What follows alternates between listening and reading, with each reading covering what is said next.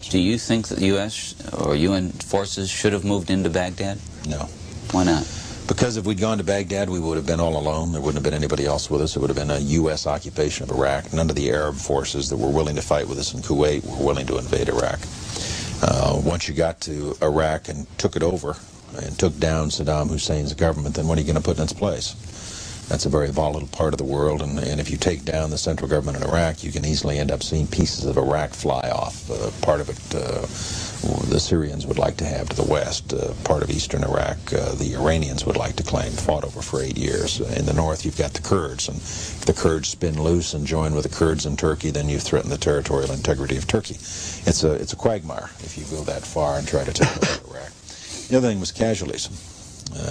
Everyone was impressed with the fact that we were able to do our job with as few casualties as we had.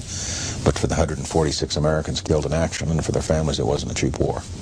And the question for the president, in terms of whether or not we went on to Baghdad and took additional casualties in an effort to get Saddam Hussein, was how many additional dead Americans is Saddam worth? And our judgment was not very many, and I think we got it right.